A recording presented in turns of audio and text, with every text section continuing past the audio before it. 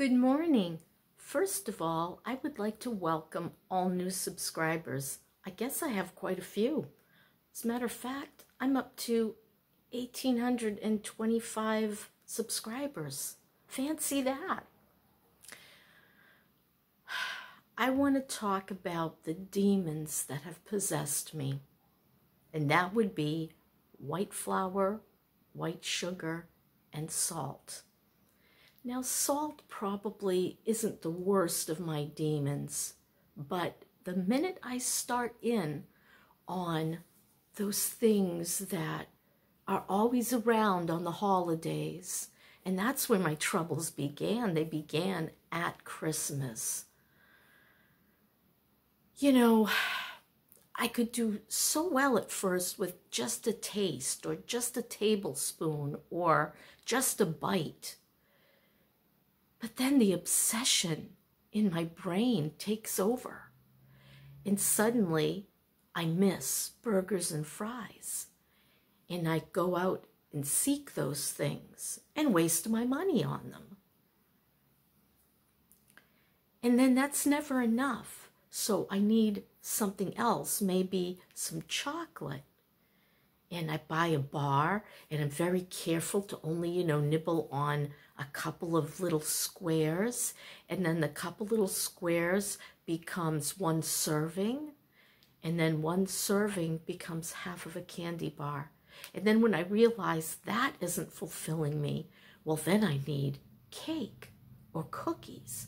So I'll buy a thing of cookies. Sometimes I'll do the sugar-free cookies, but it doesn't matter.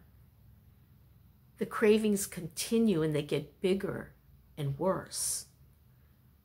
Then I found myself buying a Boston cream pie because birthday cake just wasn't enough at a birthday party. And the Boston cream pie, I figured out the calories and I cut it into 8 pieces, and I knew I was under 300 calories when I ate that piece. But it wasn't the calories. It was the white flour, the sugar, the salt, the fat that calls to me. And then 3 months later, I wake up in the morning and my entire body, my entire body is racked with pain. Even my eyeballs hurt. And not only did my right leg worsen, where I have this problem with degenerative spine disease, or is it mostly inflammation? We've yet to know. My left side starts acting up. My left hip aches so badly, I'm thinking, what's happening to me? I'm going to be crippled if this continues. Well, I guess enough was enough, because I woke up one morning and I took all of the white out of the freezer. I do still have one package of, well, it's kind of a half package of English muffins. And I think I'm going to check the date, and if the date is close to expire, I'm going to throw it into the garbage bag.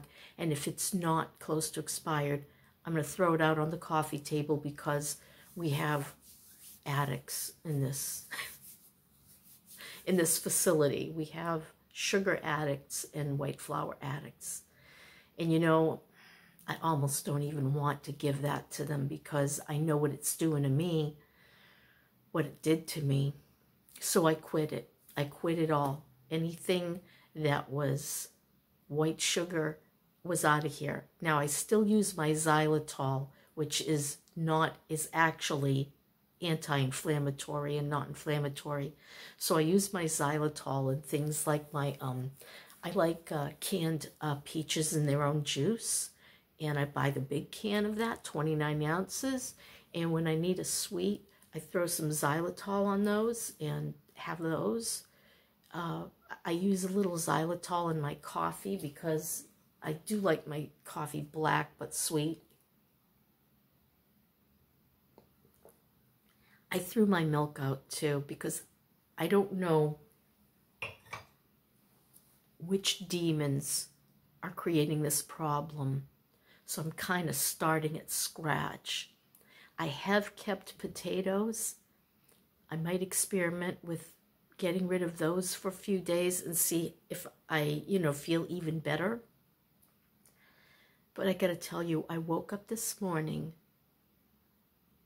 and I was like, what's different here?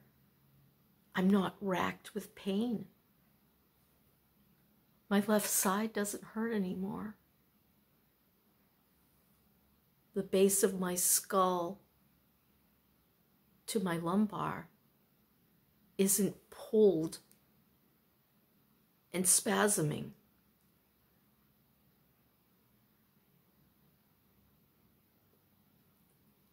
Such a simple thing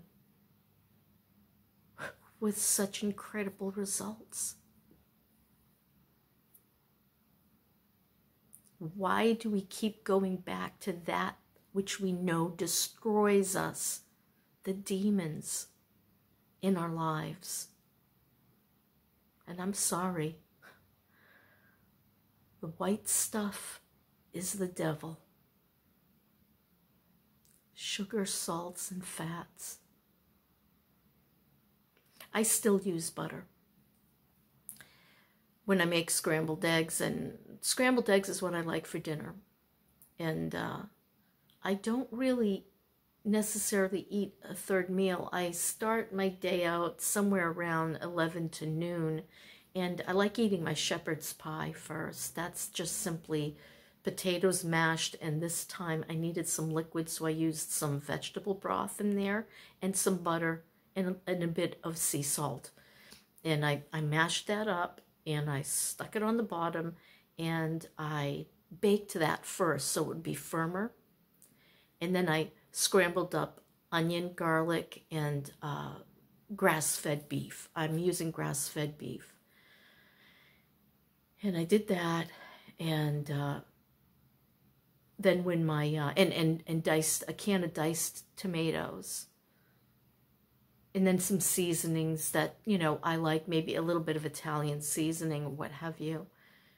And when my potato crust was done and was firmer, I let it cool a little bit, and then I threw that combination. And oh, you know what else? Instead of doing the corn separately in a layer, I threw my frozen corn into the beef mixture. And I defrosted it in there, like cooked it, And then I put that whole mixture into the bottom layer of potato, and then I threw more potato on top, and I smoothed over and baked it for over half an hour. And now when I want some, so it's in the fridge now, cooled off, and I just cut a slice, throw it on a piece of foil, and put it in my toaster oven, and I like to really crisp it up. I like it nice and crunchy on the outside. And that's breakfast, but it's really brunch because, it's about 11 or 12 that I'll eat for the first time. And then sometimes I might have peaches, or I'll defrost some berries overnight, which I forgot to do last night. Oh, you know what I might try? Strawberries and peaches. I might heat that up a little bit, add a little xylitol, and I do throw a little bit of heavy cream on top. Heavy cream doesn't seem to bother me. It's just plain, it's not whipped or anything. I'm too lazy to get the beaters out. Yeah, I just bought a new thing of beaters, and $12 on Amazon. Cha. And so, yeah, I feel clear. I have energy. I actually woke up this morning, and instead of being like, oh, why do I have to get out of bed? It was more like, I'd like to do something today. Other things going on in my life. So yeah, so my food has changed drastically, and I'm feeling so much better. I went to do the laundry upstairs 2 days ago, and I actually did some time on the elliptical, and there's an exercise room on the second floor, the elliptical and little stationary bike. And yeah, I exercise instead of sitting on my rump looking at the phone. Other things that's going on in my life. So I just want to say, you know, if you're suffering, try an elimination diet.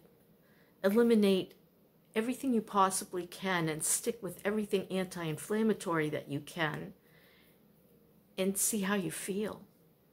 I know it's not easy, but I think I was suffering enough to be able to say, no more. I can't take any more. I got myself a new heating thing. It's supposed to be far infrared. It's supposed to have the little crystals. It's this thing here. I saw Bunny Lives Here. She had a belt. So I started looking, because she has back trouble. I started looking on the internet. This thing is great. My atlas and axis are covered in here.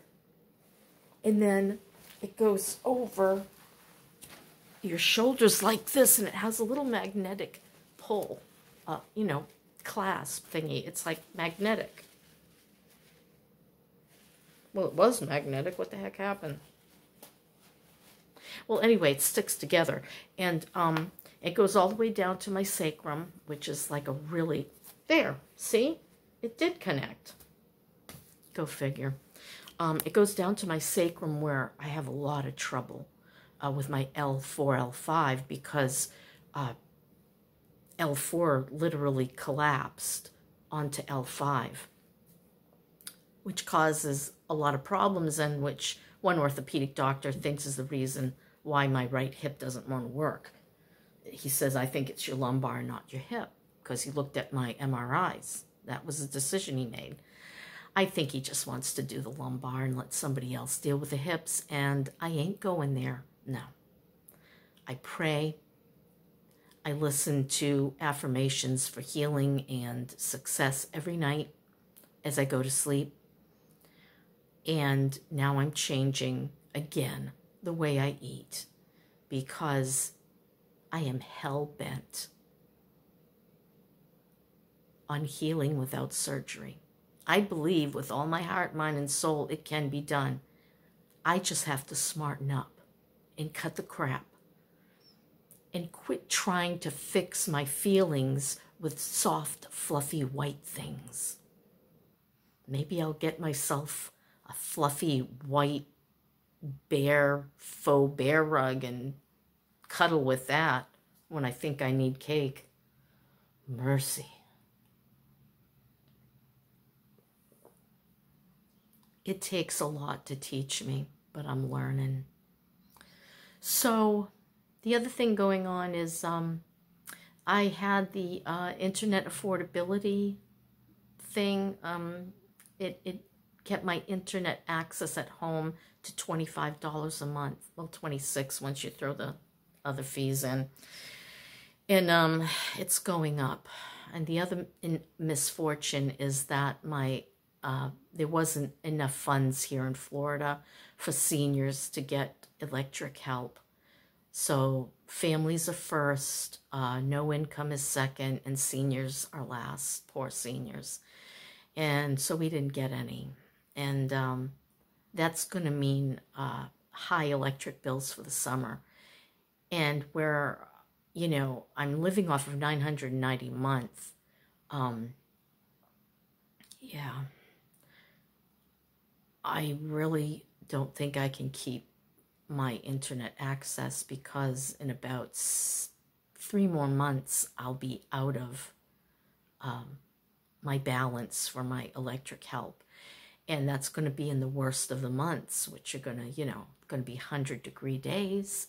And my bill is usually, it spikes up to about, in September, it spikes up to about 125. And I don't know if it'll be more than that because electricity costs just keep going up. They never go down. No, they did. They went down for the duration of my lie heap. Ah, well. So, back to the old drawing board. But I do have my phone. And if I want to use my internet, I can go to the library and, you know, take my laptop and just plug into theirs. And I think now that I feel better in only 3 days, Lord knows how much better I'm going to feel in 3 weeks. I'd like to start living a little. I'd like to start going to the beach more. I'd like to start going to the library. I'd like to start going to see things. Maybe I'll take that $25 a month from the internet that I've been spending and take a short trip. I know 25 in a van doesn't go very far because I only get 9 to 10 miles to the gallon. Isn't that awful? 9 to 10 miles a gallon. Lordy. Oh. But I want to be able to show you some of Florida, especially old Florida. And that tends to be more toward the middle of the state now, or, you know, further north and on the edges. And I love old Florida.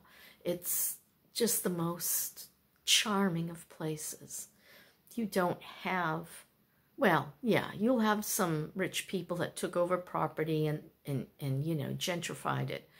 But there's a lot of areas still that are just the way they were, and that's what I love. I love the old things, the old ways. I'm not so sure all these wonderful technological advantages